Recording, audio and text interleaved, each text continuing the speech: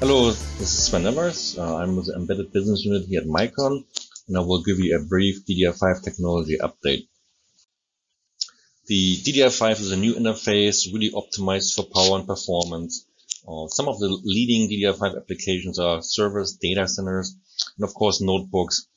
For the embedded space, IPCs will have a great solution in DDR5 for high density DIMMs, significant power reduction, and also very much applicable for automotive applications like ADAS and vehicle infotainment for high data rates and also a significant power reduction.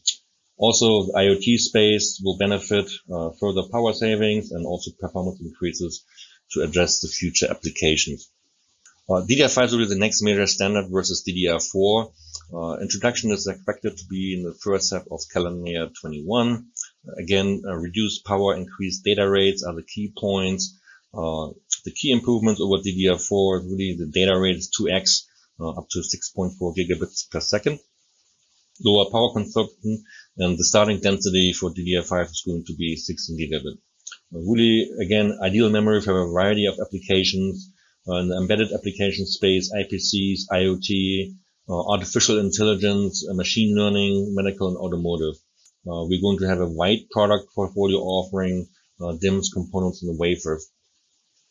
Micron's embedded business is really for 25 plus years a leader in the market. We are going to offer a comprehensive product portfolio on DDR5 components. By 4 by 8, two different ball configurations that we are going to offer, 78 ball and 82 ball. And for a by 16 configuration, it's going to be a new 102 ball package, different panout versus DDR4.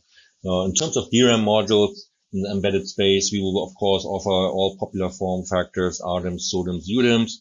Also, we're going to have a couple other form factors that we are going to support. And we will also support wafer sales, C1 wafers, 300mm in size. That's what we're going to offer long-term in the embedded space. If we're going to go more on the system level, mainstream memory is really DDR5 that maximizes the effective bandwidth. And if you look at some of the system level performance, key drivers in the definition and development of DDR5, Micron is really positioned to deliver an evolutionary step up in memory technology that will enable the next generation data center servers. DDR5 will be required to supply the bandwidth needed for this exponentially increasing processor core count in the data center. Ever increasing and complex data sets, as well as applications like artificial intelligence, training, and inference will continue to drive the need for those processor cores up. In terms of the performance increase, it's really versus DDR4. DDR5 provides a 2x performance increase, 2x in terms of data rates up to 6400 megabits per second, burst lengths, bank groups, and also banks. Improved refresh granularity. It's the same bank refresh, but 2 independent 40-bit channels per RDIMM, 64 bytes per channel.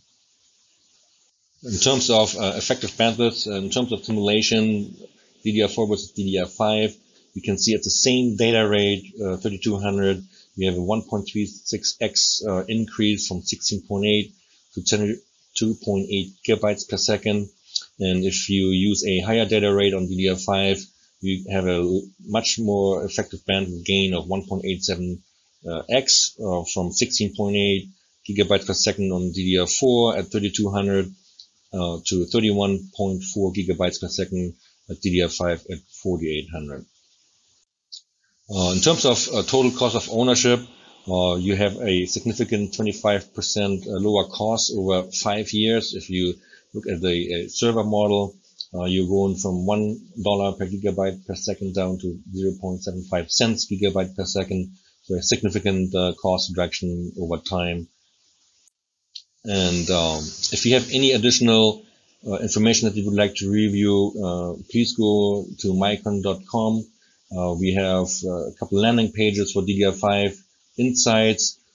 Please review it. If you have a new design project that's coming up for you, where you may want to look at DDR5 as a next generation memory solution. And with this, thank you for watching. And again, please visit micron.com for additional information. Thank you.